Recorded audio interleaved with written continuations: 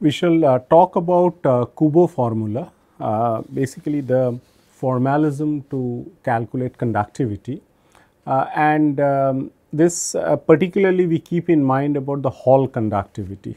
So, let us see how the Kubo formula is derived, and this is derived within linear response theory.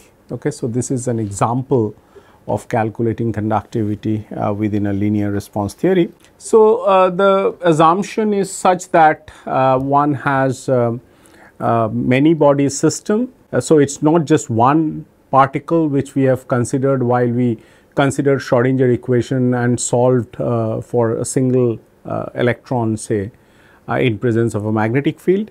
So, there is a presence of many particles, and so we talk about a many particle Hamiltonian. So, this is that many particle Hamiltonian. Now, why I write it with a 0 is that this does not contain the perturbation term that we are going to talk about.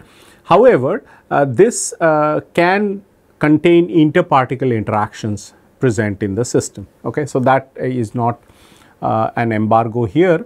So, H0 may contain interparticle interaction, and now we are going to talk about the perturbation that is introduced because of an external field.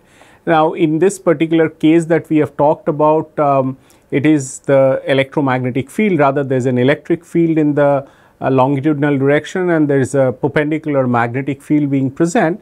However, it is enough for us to talk about only one kind of field, and that could be, say, just an electric field, but then it can be generalized into both electric and magnetic fields. So, let me write down a general Hamiltonian in presence of an electromagnetic field. We can do a particular case for an electric field later. So, we have said this, that the Hamiltonian actually comprises of P minus Q A whole square over 2m, where this A is the vector potential that comes in because of an external field. And one can actually talk about the gauge freedom, because these A the vector potential can be uncertain by an amount which is delta lambda, where lambda is a scalar function, and this is perfectly acceptable because even if you add or subtract a gradient of a scalar function, B equal to curl A is still satisfied. So, if we expand this Hamiltonian, and if you want to write it specifically for the electron, then you introduce this Q equal to minus E. So, this is my Hamiltonian. Now, what I am going to do is that I am going to expand this. So, this is a P square over 2m, and then there is a 1 over 2m, and then I have a term, I can write it as E over 2m, and then there is a term which is like P dot A and A dot P. Now, in general they do not commute, that is why we have to write it separately, but if you choose a particular gauge called as a Coulomb gauge, which we will just see, then these two terms can be combined into one term. And then of course, you have a term which is A square over 2m and E square over 2m into A square, and this term is called as the paramagnetic term,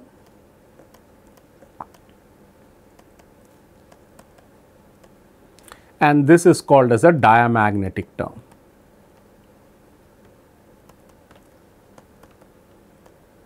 Okay. Now, it turns out that we will neglect this diamagnetic term, and in the parlance of perturbation theory, you can say that if B is not strong enough, then A would also be weak. So, a term which is of the order of A square can be neglected. However, we have seen that in our case the magnetic field B is not weak at all, and then we need to take into account terms such as B square or A square. However, it does not contribute to the Hall conductivity, even though it contributes to the longitudinal conductivity. However, since the main focus is on Hall conductivity, we will drop the diamagnetic term altogether and only worry about the paramagnetic term. This is of course the unperturbed problem, which is solved in the sense that these unperturbed problem, we know that suppose this and this acts on some wave function psi m will give you a E m psi m, and that problem is known. Okay. So, which means that this unperturbed term, which is a part of the many particle Hamiltonian, is known, or at least if you even add interparticle interaction, the assumption is that that problem is completely solved, and we have to only look at the effect of the paramagnetic term. Okay.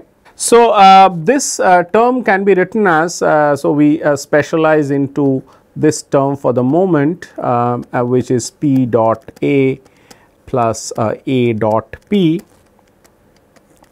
and suppose we act, so this is that the paramagnetic term. So, let me call this as HP, and let this call this as HD, D for the diamagnetic and P for the paramagnetic.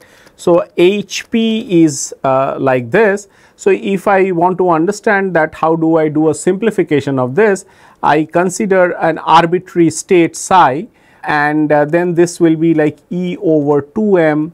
Now, your P dot A is minus I h cross del and dotted with A, and plus A into minus I h cross del, and this acts on psi. Okay. So, look at this term. This term actually looks like del and A psi, okay, where A is the vector potential. So, this is like A dot del psi and plus a psi equal to psi del dot A. Okay. So, there are these two terms that are present. Now, you see that this is actually, there are two terms, and these term, if we consider that a gauge where this equal to 0, this is called as a Coulomb gauge, and in this Coulomb gauge it only is left with this term, which is same as this term. Okay. So, with this minus I h cross adjusted there, and so these two terms can be combined, and one can write down just one term, which is, so this paramagnetic term, which now let me call it as delta H or H prime, whatever you want to call it. It is that extra term whose effect needs to be considered, and this is nothing but this is equal to E over I h cross. So, this is a minus I h cross E over m and a dot del. Okay. So, this we want to consider its effects on psi m, okay, which is the unperturbed state. So, we are really doing perturbation theory, but in this case it is slightly different notionally from the perturbation theory that you might have learned in your second course of quantum mechanics, or even in the first course of quantum mechanics. This is done on a system of many particles. Okay. So, once we know this, so our Hamiltonian has a form which is apart from these constants which we can take into account. So, the constants are like this. This is nothing but, so if you take the minus I h cross, this delta H takes a form equal to, so minus I h cross del. So, this is E A dot P over m, and so the P is the momentum. So, this is P over m is V, and E into V is equal to, so we can write this as there is I think there is a sign that is missed here. So, this there should not be any sign. So, there is a sign that comes here, and that tells you that this V over M, P over M becomes equal to V, and then E into V becomes equal to current density. So, this is actually equal to minus J dot A. Okay. So, we are going to work with this as the perturbation, which is minus J dot A, and this perturbation, the effect of this perturbation to linear order in A is what we actually talk about when we do this. Okay. So, let me write down the perturbation term, and this effect of this would be considered on the conductivity of the problem, and in particular we talk about the Hall conductivity. Okay. It can also be used in order to calculate the longitudinal conductivity, which we are not doing here, but can be done. And also it is important to remember that you need to take into account the A squared term, which is nothing but the diamagnetic term here. Okay. So, this is our like our starting point of a perturbation theory in this particular case. Now, in order to proceed further, there are a few simplifications, or even you can call them as tricks. These tricks are being introduced to make life simpler and to achieve the goal in a manner that we wish to, such as there is no need, but of course we take because these fields are DC fields. DC means they are constant fields, either the electric field or the magnetic field. However, we take them to be an alternating field, that is we talk about an AC field, and with which sort of oscillates with a characteristic frequency omega. And as I said, that there is no a problem if we simply talk about just the electric field, even though we know that there is a Hall, there is a magnetic field there which moves the electrons in the transverse direction, and that is how they pile up, the charges pile up at the edges, which gives rise to Hall conductivity. However, we will simply talk about electric field and do a linear response theory only with the electric field. Okay. So, let us consider an electric field of this form. So, this is your E0 and say exponential minus I omega t. As I said, it is a trick, and the trick is introduced at this stage for the reason that we are going to talk about a gauge which requires taking a time derivative, one, and secondly of course keeping in mind that we are really talking about DC fields, we will put omega going to 0. So, as a limiting case. Okay. So, this is a particular kind of harmonic dependence on omega that we have introduced here, and what we do is that, so your E is obtained from minus del A del T. We have taken it is also a minus grad phi, which we can scale it to 0, and the time or this from the Maxwell's equation, the electric field is obtained from the time derivative of the vector potential. So, this is your E of t, and it is precisely for this reason that we have taken it is a function of time, because your A of t it is really like E divided by I omega exponential minus I omega t. Okay.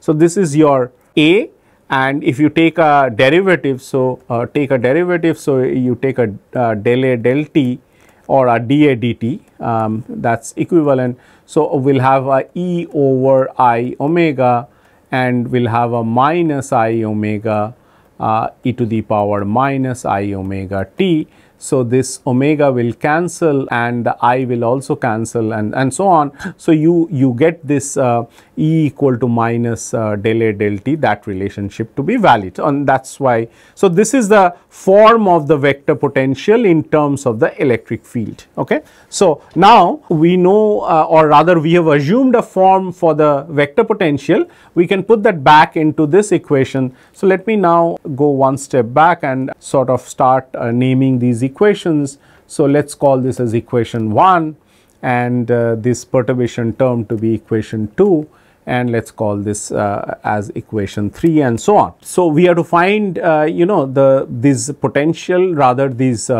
perturbation term, which has a form j dot a, and a is assumed to have a form like this. At the end, after we do all the calculations, we will put omega going to 0 to take the DC limit. Okay. All right. So, let me calculate the current or the expectation value of the current in these perturbed states. So, these states that includes the perturbation. So, we calculate J. So, J is the current density that flows due to this perturbation term that we have. So, we need to calculate this.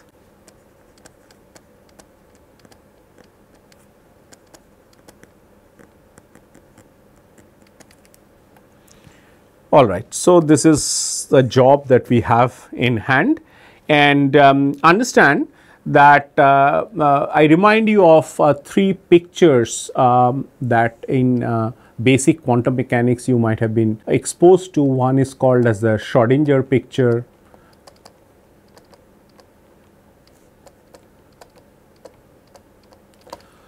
in which you have the wave function that depends upon time,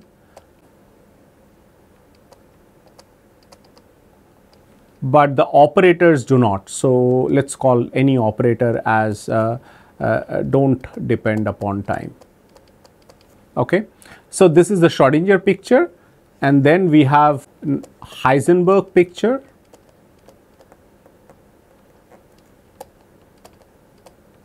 where it is just the opposite, that is psi does not depend on time. However, the operators depend upon time, just the reverse scenario. And if you remember that we have actually calculated the equation of motion by taking a d dt of O equal to OH, where O is any operator and H is the Hamiltonian. There is IH cross I have to write here, and so this is the Heisenberg equation of motion.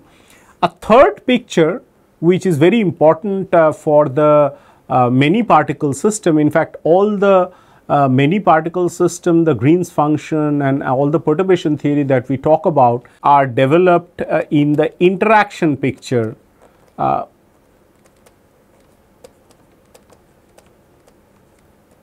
And both where both psi and O depend on time. Okay. So, this is in a nutshell, this is the different pictures of quantum mechanics that one deals with. Now, it is very important to realize that when you calculate the expectation value of an operator, which is a physical observable, it will not depend upon which picture you adapt to, rather it will be independent of the picture, and all those results will be same in all the representations.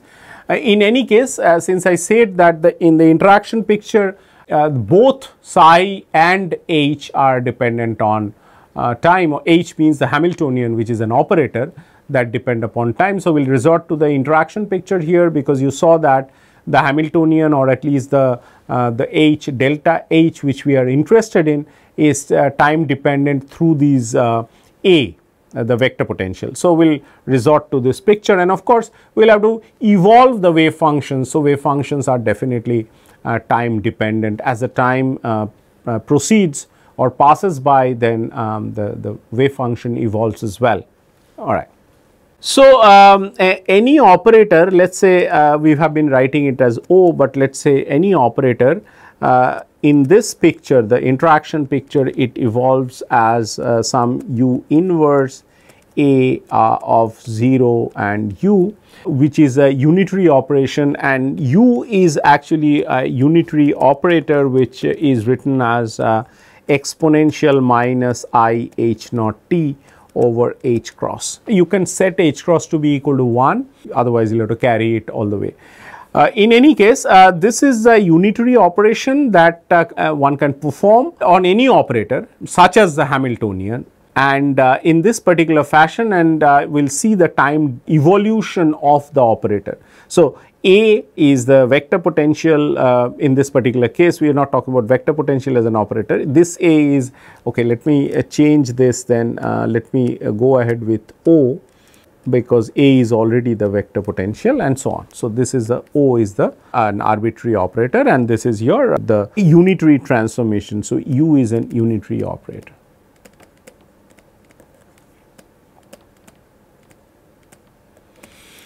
Okay, so this is my operator, and how does the wave function behave? This is also standard. Basically, that comes from these interaction picture. This evolves as some t to t naught, and then psi is t naught. So, let us call it as A, and let us call this as B. So, this is how in the interaction picture the operator and the wave function evolve. Okay. All right. So, we will have to work in this interaction picture and perform a perturbation theory in order to get the expectation value of an observable. In this particular case, the observable is nothing but the current density. Okay. All right. So, this one, you know, the ut of t0 in the interaction picture again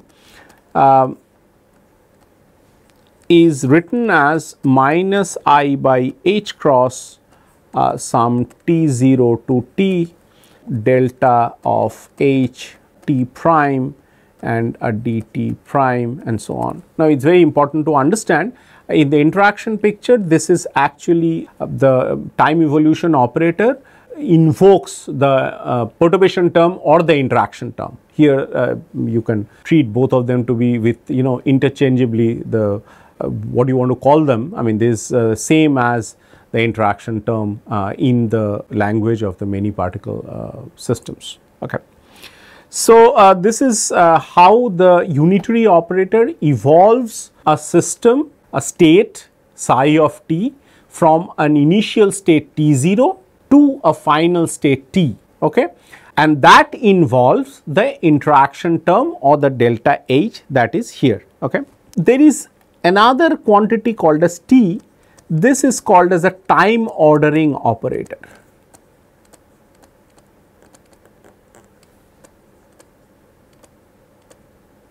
Now, if you want to know in details, you can look at these Fetter-Wallachka. There is a book by Fetter-Wallachka, or there is a book by G.D. Mahan, and there are other sources available on the YouTube. Personally, I have a course on these advanced condensed matter physics, which deals with developing the formalism of the perturbation theory from the scratch. So, what it does is the following: it orders the times. You see that there is a t0 to t, and we are writing it as an integral, which means that it goes from t0 to t0 plus delta t, then it goes to t0 plus 2 delta t, and then it goes to t0 plus 3 delta t, and so on till it reaches, you know, the t1. So, you need to have a mechanism which orders these from, you know, the earliest time to the right or left, whichever. I mean, basically to order these times in the sequence that they are, you know, occurring. And why is that important?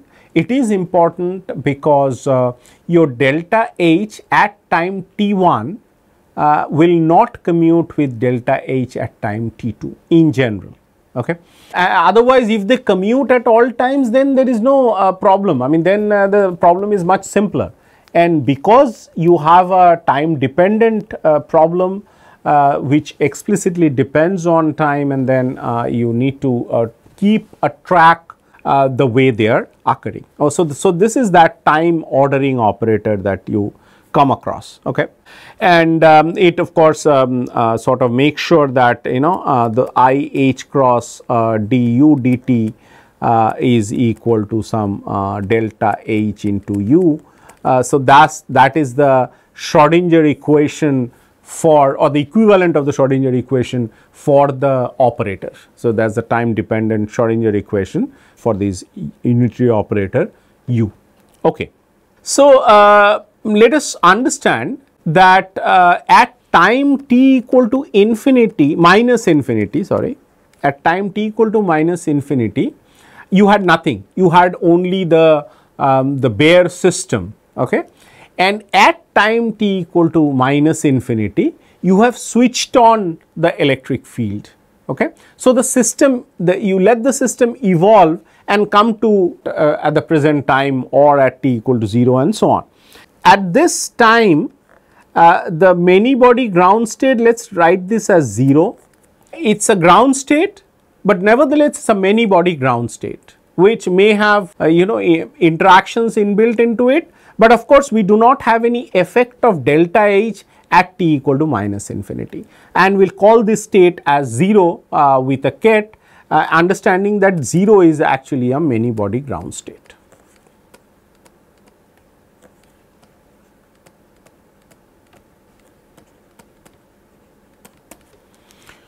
Okay, fine. So, all right. So, we will do it step by step. So, u of t, it is actually u of t and with a t0 from minus infinity. Okay. So, we set t0 the earliest time, the most primitive time, to be at minus infinity when there was no effect of the perturbation, and after that the perturbation is switched on. Okay. So, the t0 goes to minus infinity, and because now it depends only on one time variable, we simply call it as u of t. Okay. So, you always calculate some expectation value in a perturbation theory by using the different orders of perturbation theory and so on. So, we are going to calculate j of t.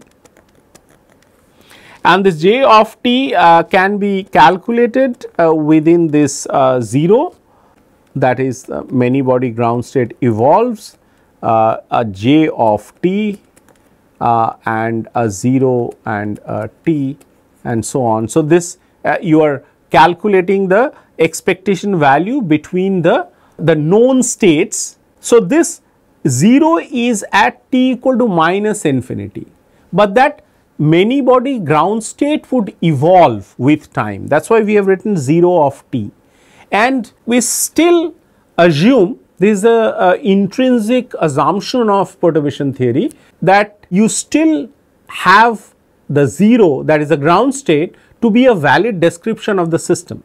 So, your the delta H term has not taken the system too far away from the ground state, so that there is no point in talking about the expectation value with respect to the ground state.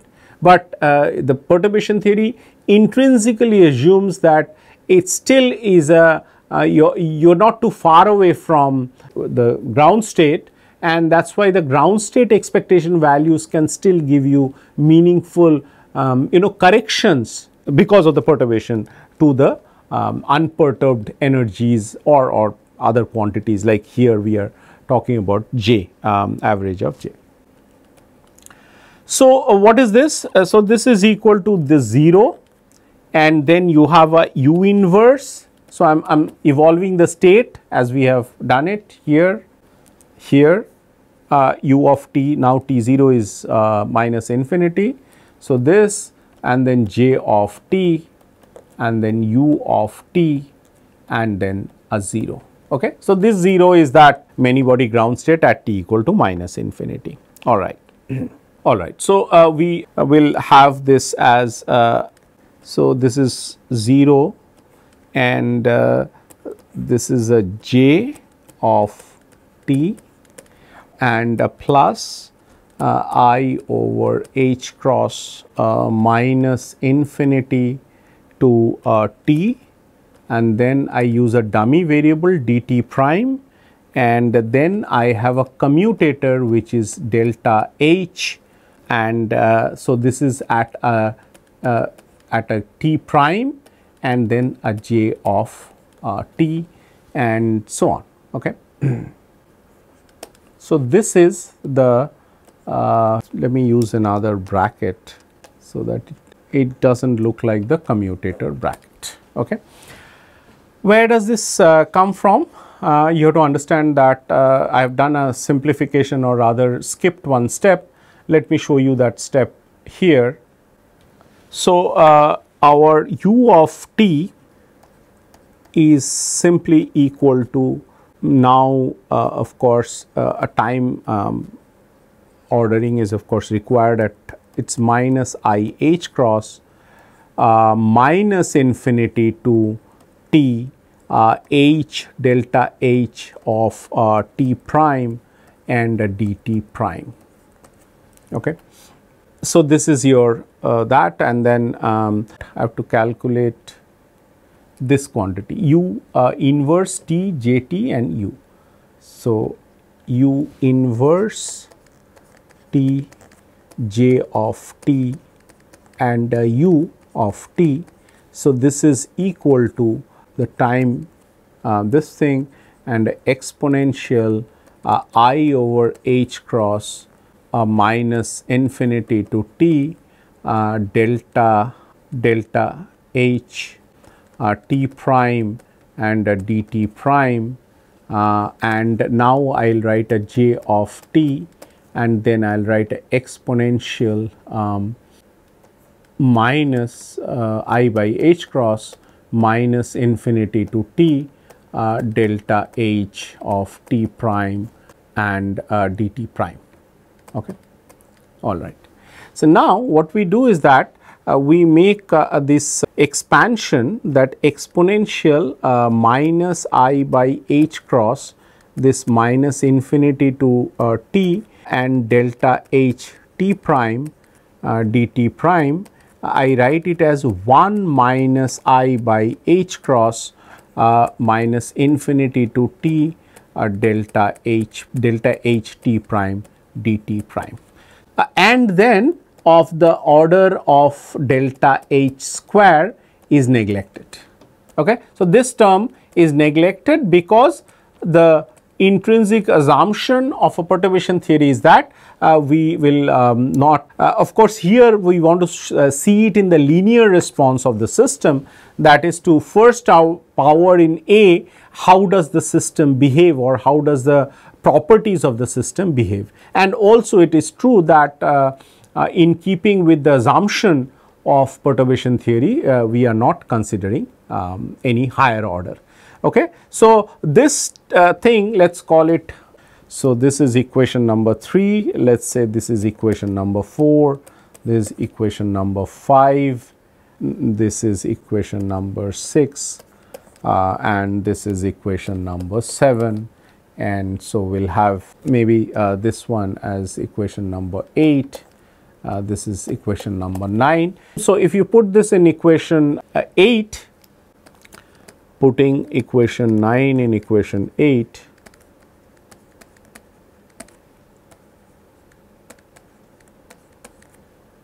so we have 1 plus, because this u inverse is 1 plus I by h cross minus infinity to t delta h t prime dt prime, and a j of t.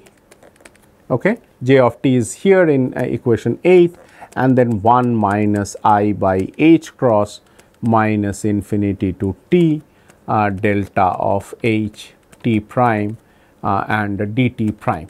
Okay. All right. So, I have two brackets at the two ends, and I have a jt in between. So, I will just do a multiplication. So, this will be simply a j of t, that is 1 jt and 1, and then second term will be I by h cross, I have infinity to minus infinity to t delta h t prime j of t. Okay. And of course, you have to write dt prime there, you can write it, and then the next term will come with a minus sign I by h cross that is 1 jt and the term that is there. You understand that just do this simplification and then you will have so a j of t and a delta h of t prime and a dt prime. You can actually keep the jt outside this thing. Okay, the j of t can be outside and you have a minus infinity to t and so on. Okay, so this is your term and this can be written as j of t, that is the first term, and then I have plus I over h cross. Now you see that this is a delta h j and this is j delta h. So this is like a commutator.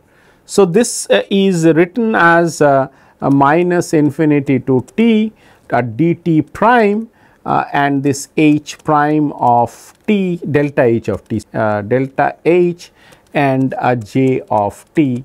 It really does not matter because the integral is over dt prime. So, it is not touching the t, that dependence of j. So, this is the commutator. So, this is the commutator that I have talked about at the end of the last slide here, that commutator. Okay. So, and then there is of course a term which is the j of t, which is here as well.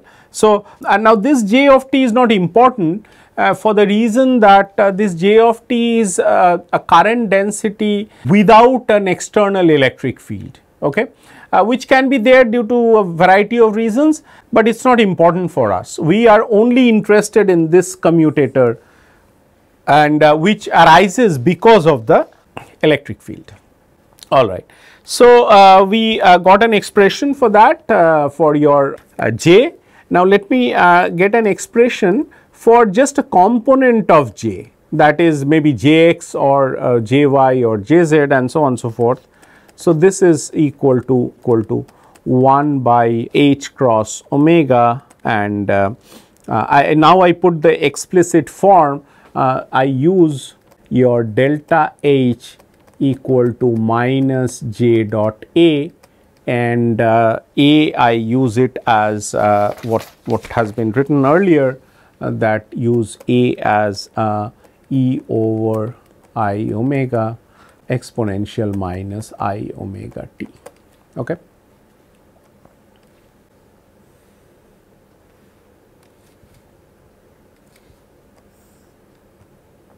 Okay.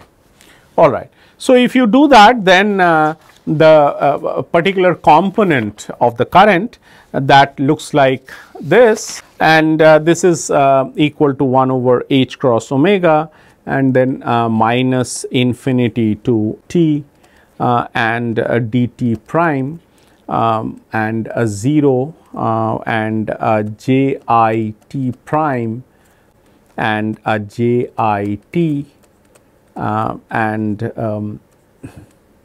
a 0, and you have to write the electric field. So, this is E j exponential minus I omega t prime. Okay. So, the commutator of delta h and its t prime and j at t takes this form, because delta h is nothing but j dot a, and then you use the relation for a which we have assumed within a certain gauge, and so this is equal to a j I t prime and a j I t. So, this we taken within the many body ground states and so on. Okay. Now, it is easy to see that, or rather it does not harm us if we assume the system is time translationally invariant. That is, we can translate time without any sort of breaking any symmetry. So, it has time translation symmetry, because there is nothing that breaks that time translation symmetry. So, what it means is that there are two times t and t prime that you see there. So, these two times can be converted into one time if there is a time translational symmetry, which means a t minus t prime can be written as some t double prime. This is perfectly fine, and we can in that case the limit actually changes from minus infinity to t. So this becomes minus infinity to t. This limit becomes equal to 0 to infinity.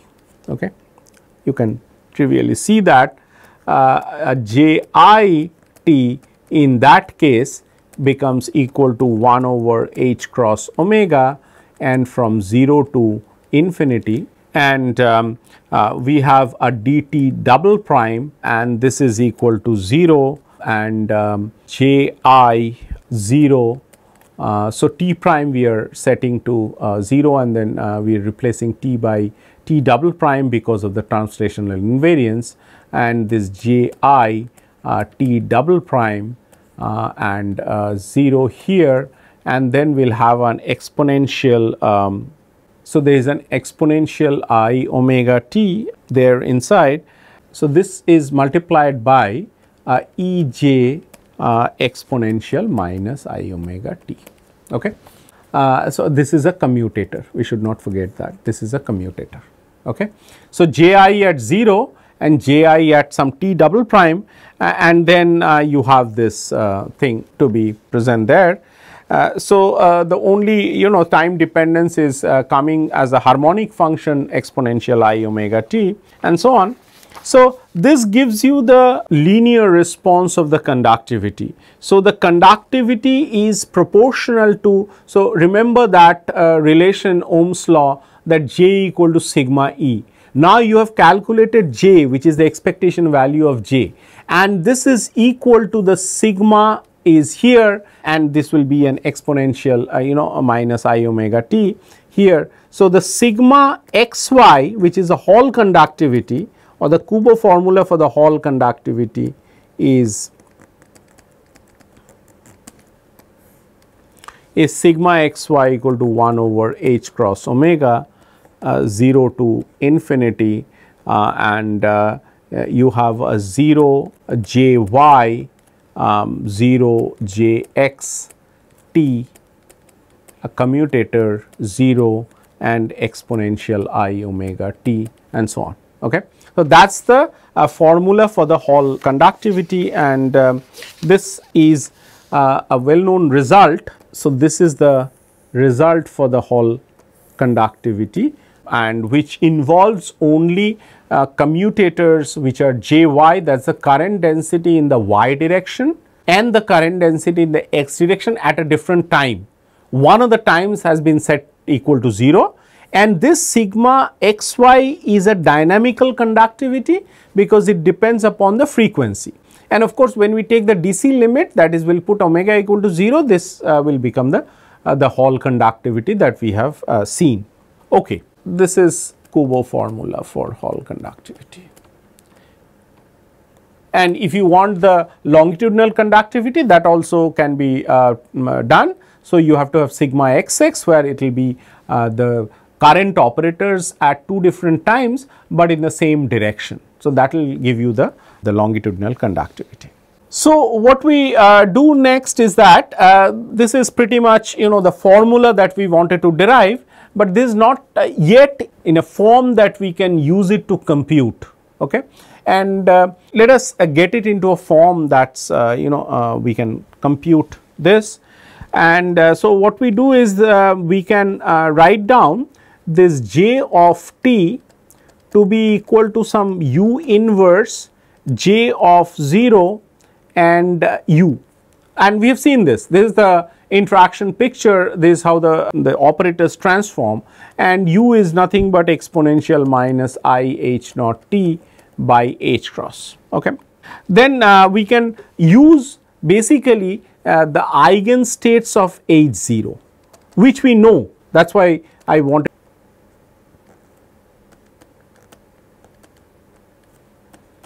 h0, which are say m, n and so on and so forth. Okay. So then we can write down the sigma xy omega by introducing these states, the basis states of, or the eigenstates of h0, as 1 over h cross omega 0 to infinity and a dt exponential I omega t and I use the completeness of states, that is use this n that's equal to 1, the sum over n. So, this is there, and then you have a term which is 0 jy n jx 0 and a minus 0 jx n jy 0. So, this is the simpler form in the sense that I have used the information that is already inbuilt into the problem. That is, we know these eigenstates. Okay. So, in a given problem, these states will have to be known, these n and 0 and m etc., all these things have to be known. Okay. And of course, we have to write down the energy exponents. So, this is equal to E n minus E 0 t over h cross, which is that exponential I omega t, and this is also exponential E 0 minus E n t over h cross. Okay. Now, offhand it looks like you are calculating the velocity operator, because j is nothing but if you write it's n e v, even if you don't write that n, which is an electronic density, it's still e into v. So, v is the velocity. So, it's a y component of the velocity between these states of h 0 which are known, and then x component of velocity, and then multiplied by an exponent involving the energies of those states, and minus of the jx and the jy. They are in opposite order, or just the reverse order, because we are talking about a commutator here. Okay. Now, we will perform this energy integral.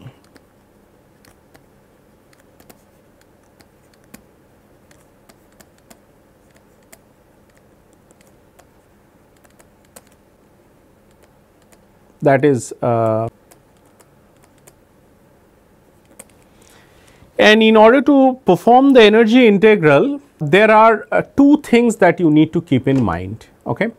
Now, the energy integral looks like dt exponential I E n minus E 0 plus omega into t, and the other one looks like so 0 to infinity, both the cases, and dt exponential I E 0 minus E n plus omega t. I mean t, and then of course, there is a h that one needs to put there. Omega by h cross is energy, omega equal to h cross omega. Okay. So, you have these integrals that you have to perform, and these integrals will diverge at infinity because these are exponential integrals. So, the standard technique for calculating these integrals such that they do not diverge is by introducing a little bit of damping. Okay. So, let us say that these are E n minus E 0 whenever you have these, if you just perform the bare integral, it will go to infinity. And what you do is that you change omega to omega plus some I eta or something. Okay. So, once you do that, this will not diverge farther because of this small eta, and it will go into the complex plane. And there is also a reason that you put a plus and not a minus, because you are considering t greater than 0, right, from 0 to infinity. So, there is no negative time. So, you want to do a contour integral by enclosing it in the upper half plane, so that you can use Jordan's lemma. So, this integral over the real line is converted into a complex integral by sort of trying to close it from the upper half, such that in this big circle. So, this is from 0 to infinity. So, you close it and it becomes a closed integral, and then you can use the residue theorem. Please get used to this complex integrals, because they are they're ubiquitous in terms of all these contexts of condensed matter physics, Green's functions and so on. Okay. So, once you do that, then the sigma xy takes a form which is equal to minus I over omega. So, after you do the integral over time from 0 to infinity by using the complex integral. Now, just to remind you, so you initially had only over the real line from 0 to infinity. What you do is that you introduce small imaginary parts, so that the pole, that is where wherever you have pole of this, or rather this the resonance, you bump it up by a plus I eta here and enclose it. Now, it encloses this simple pole or whatever is the nature of the pole, and then you can use 2 pi I into sum of residues. Sum of residues. Okay. And then you perform this integral. Please go through this text called, there is a textbook on complex analysis by Churchill. Okay. It is a very good book for complex analysis, which tells you how to do the complex integrals and so on.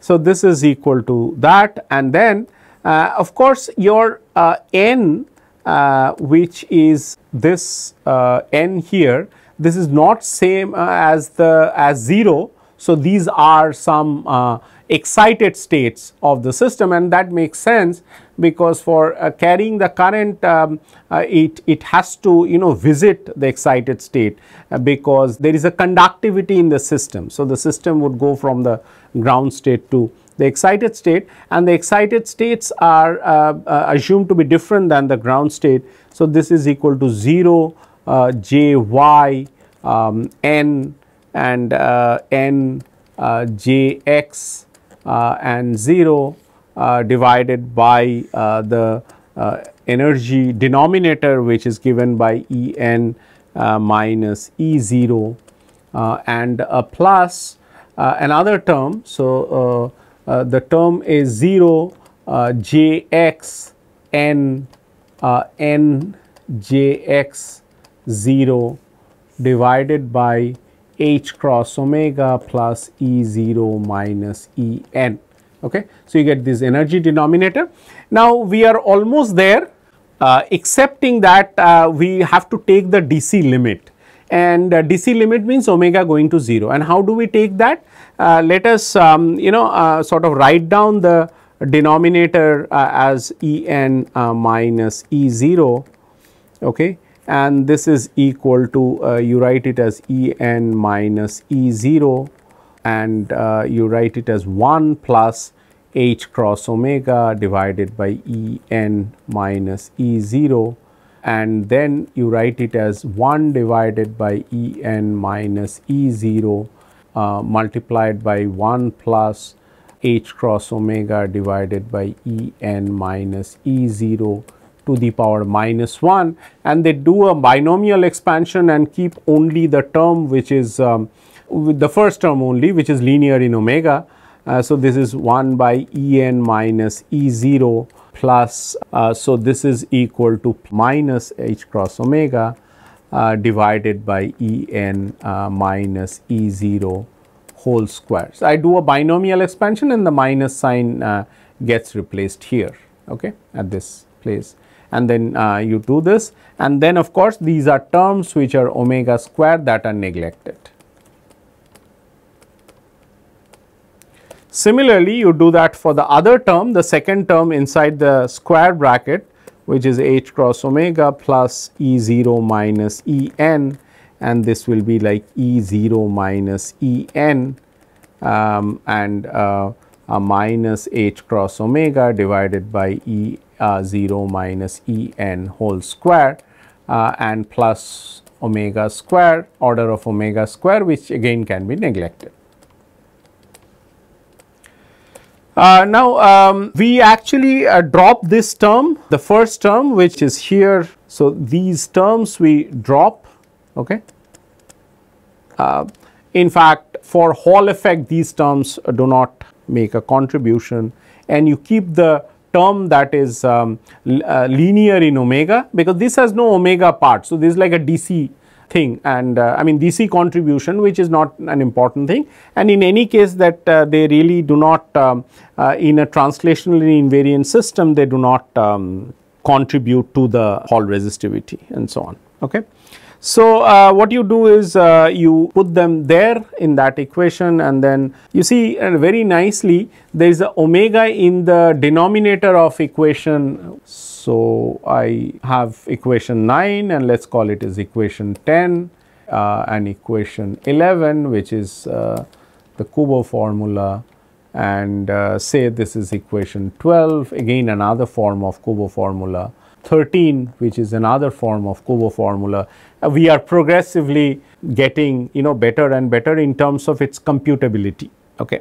So, now if you keep this term, either of the term which are same, because there is a h cross omega and there is a square in the denominator, and the square means that E n minus E 0 square is same as E 0 minus E n square, and the omega will cancel with the omega in the denominator of equation 13.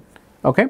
So, once you do this, your sigma x y becomes equal to now I do not need actually the omega gets cancelled. So, it becomes a DC expression, and this is equal to I h cross again n not equal to 0 and 0 j y n n j x 0 and minus 0 j x n n j y 0 j y 0, and either you call it E n minus E 0 whole square or E 0 minus E n, which are same. Okay. So, this is really the Kubo formula for the Hall conductivity. Okay. You can also get the longitudinal conductivity. There are many things that we have said which are important, that the diamagnetic term should also come in order to calculate the conductivity, the longitudinal conductivity. But here nevertheless we are interested in the off diagonal form of conductivity, which has this form. Let us call this as equation 14, and this is what we wanted to calculate. And this, when you calculate it on a quantum Hall system, it gives you values which are h over e square, and there is a integer in the denominator, or you can call so the conductivity. So, that is the resistivity. The conductivity is actually n into e square over h, where n is an integer. Okay. That is where we stop for now, and we will continue from here.